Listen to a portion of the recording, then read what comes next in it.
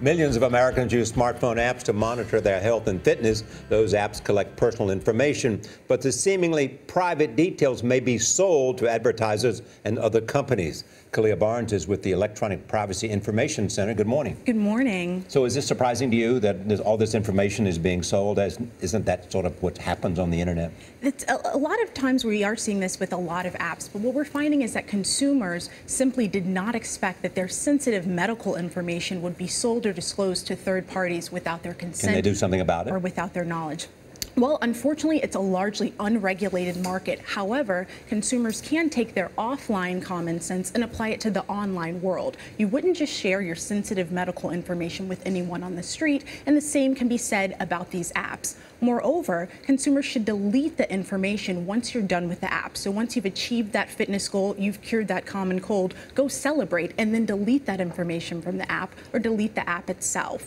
I think this will be surprising to a lot of people who use apps to insert a lot of personal data. People who are trying to lose weight, they put what they're eating, how much they weigh, how much they're exercising. Who are they selling that data to? Well, advertisers are increasingly interested in that information. They want to say, okay, well, you're afflicted with a certain illness, so maybe we can sell you information concerning medicine. And moreover, the apps are getting increasingly sensitive. So not just exercise and tracking what you're eating, but they're pregnancy trackers or apps that help individuals cope with alcoholism or anxiety issues and other sensitive information. Very sensitive information. Is there any responsibility to advise people when you buy these that this could be happening? Well, there absolutely is, but what's interesting is a lot of these apps are free, and so consumers should just read the privacy policies, because you know what? Free is actually coming at a cost, and it's coming at the cost of your private information. So consumers should read the privacy policies, do a gut check. If they're asking for access to your social media profile, it's because they intend to broadcast it on social media. But Khaliah, nobody, reads the privacy thing. It's too long. You just hit the I agree thing, Yes, exactly. Everybody does that.